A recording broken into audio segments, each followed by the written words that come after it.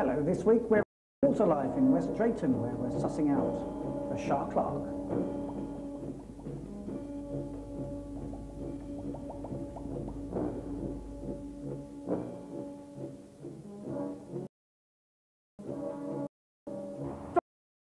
How many sharks have a shark lark? Well, today we have two. If you'd asked the same question yesterday morning, I would have said three. Why's that? But unfortunately, our cat shark was devoured by our lemon shark. So we're now down to two sharks. Oh, is that something that happens a lot? No, fortunately not We very had often. 12 sharks last week. No, it's a fairly stable environment. Doesn't happen often. Right. What kind of sharks are they? Well, we have a lemon shark, a nurse shark. They're both from tropical marine waters, both from Miami. And they both aquarium for most of the life of the aquarium, which is about 12 years now. They're brought in as babies. Do you not think that they might be a little bit happier if they were in the sea? No, I don't think so. They have a perfect environment here. We look after them extremely well. We cater for them. And they're not prey to any other sharks. So they'll almost certainly live to a very ripe old age. Which can be up to, what, 40 years Typically old? 30 or 40 years, yes. Right. Yes. Are they quite popular with the public? Extremely popular. We have a lot of visitors to our aquarium. On a Sunday afternoon, we would have perhaps 200 people in there looking at the shark feeding.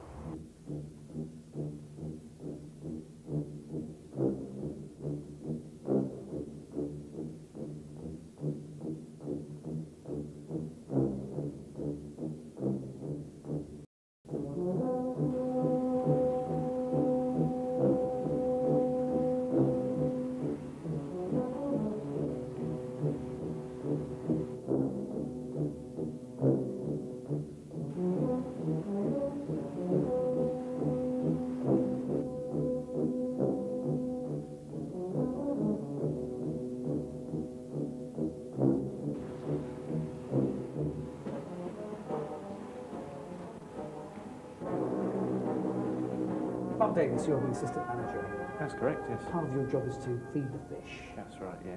Just take us through what you actually do. You kneel down on this bit of plastic and...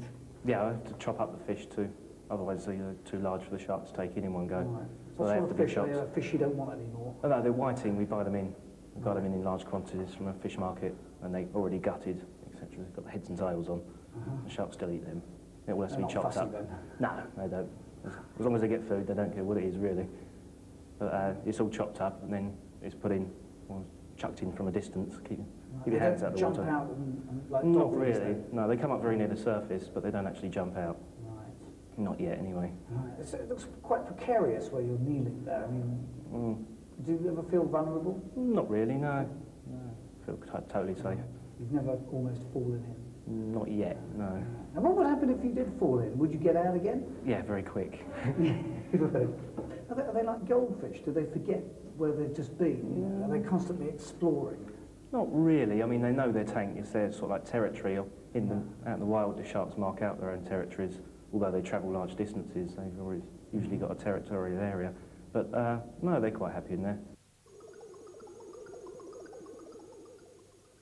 Richard Cox, you're the livestock manager here. Come on, how often do you change the water?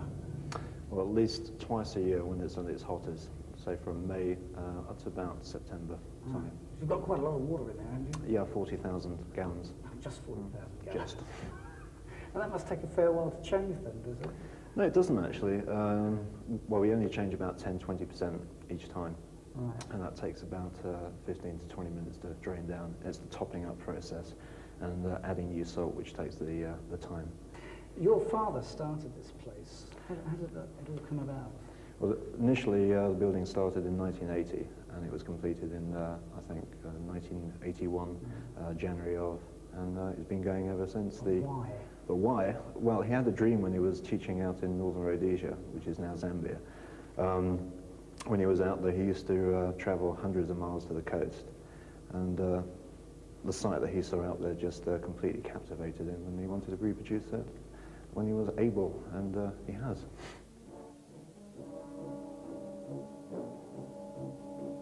There's something very fishy going on around here.